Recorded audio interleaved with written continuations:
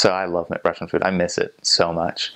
A lot of people talk about like weird, gross foods on the mission, and Russia doesn't really have a lot. There are a few kind of weird foods. The number one is holodets. That's one most missioners talk about.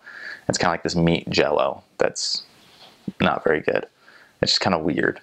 And it's not like gross. The flavor's okay, but you've got like bits of like cartilage and stuff in there that you have to get out. Russians leave bones in food. So like you'll have chicken soup and you have to like eat around the bones in the soup and stuff.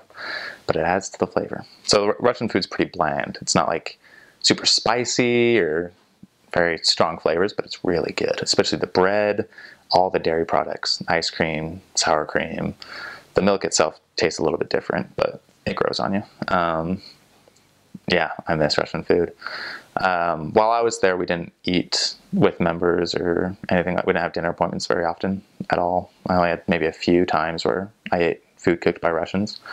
But we would try to make kind of our own versions of Russian foods in the apartment. The one thing that I really brought home is borscht, which is a soup. It's got beets and chicken and potatoes and cabbage, and it's delicious. But it's we've got a recipe that's been perfected by generations of missionaries. So we would make a huge pot of borscht on P-Day, on Monday, and then we'd eat it all week long. We'd just put it on the balcony to refrigerate it, and go out and scoop some into a little pot and heat it up for lunch and dinner. And after like 3 days, it was just perfect. It was so good and kind of delicious flavor. But yeah, I look back at Russia and it's like, I miss the mayonnaise because it's so good.